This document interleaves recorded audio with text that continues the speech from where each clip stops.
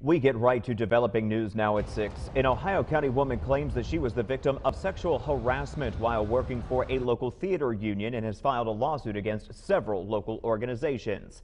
Thanks for joining us tonight for 7 News at 6. I'm Tate Blanchard. A lawsuit has been filed in Ohio County Circuit Court against the International Alliance of Theatrical Stage Employees Local 64, the Wheeling Municipal Auditorium Board, the Greater Wheeling Sports and Entertainment Authority, and the union's business agent, Frank Sarnecchia. 7 News reporter Catherine Guy joins us live tonight in the 7 newsroom, and she has spoke to the attorney handling this case this afternoon. And Catherine, you just got brand new details.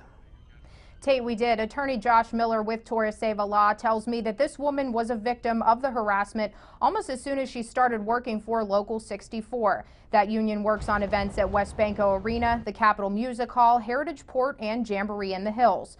The suit alleges that Sarnecchia controlled whether or not the victim was called into work from the time she began work in July of 2016 until her last event in November of 2017.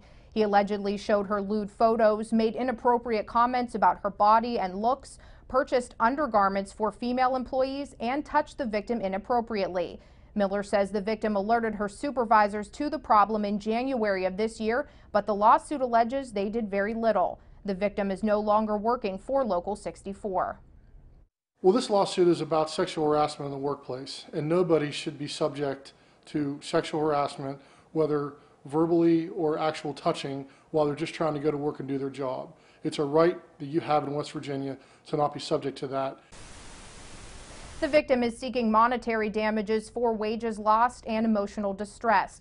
We reached out to Local 64 for comment, and on advice of its attorney, the union has no comment at this time. Now, an earlier version of the suit named the Wheeling Convention and Visitors Bureau because it owns some of the properties where the alleged incidents took place. But as of late this afternoon, the CVB has been removed from the lawsuit. Frank O'Brien, the executive director of the CVB, says they never had any interaction with the two parties involved, and they simply pay the theater's mortgage. The CVB is not involved in any production or everyday activity in the theater.